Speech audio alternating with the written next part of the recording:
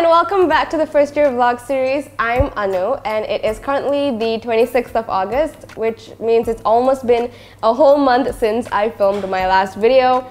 So much has happened since then, like so much has happened. As you can clearly see, I am not in my room anymore. That's because I've moved in already.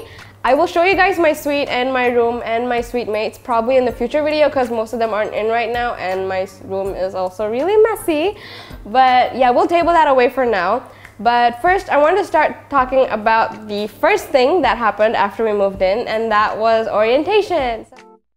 So orientation was 2 full weeks of activities and events, and one of my favorite events was the mass dance, where because we're the class of 2022, we danced to Taylor Swift's 22.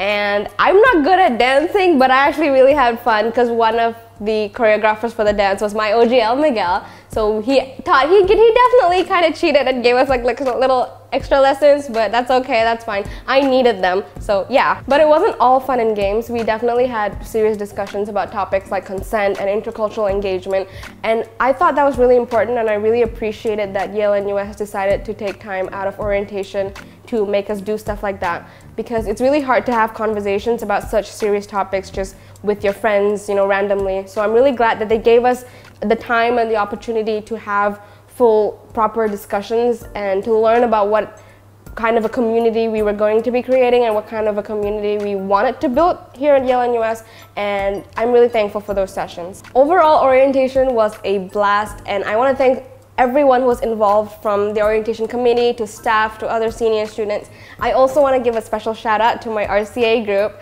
who were just some of the most amazing people, and I'm so glad that I got to know y'all for those 2 weeks, and I'm so glad that we're gonna get to spend the rest of the year together. I also want to thank my RCA Nami. She's like the most amazing human being, and I will tell you guys more about her in future videos.